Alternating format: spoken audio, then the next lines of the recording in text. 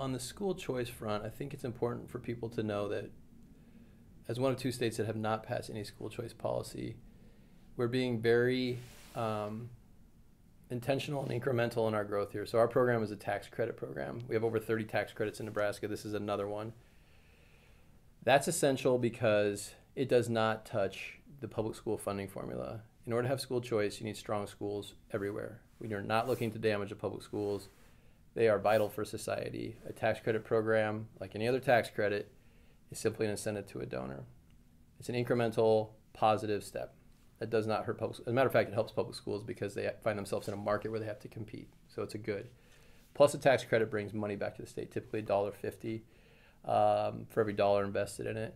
And you have to consider with 27,000 Catholic school students and nearly 40 non-public across the state, we save the state over $500 million annually because the public schools don't have to educate us. So the first thing I would say is that the bill is smart and deliberate. The second thing I would say is it completely is steeped in Catholic social tradition, Catholic social teaching, because it empowers parents as the primary educator.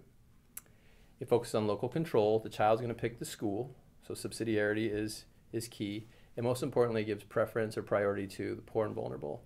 It's tiered so that the first students eligible are at 100% of poverty or lower, then 185%, then 213.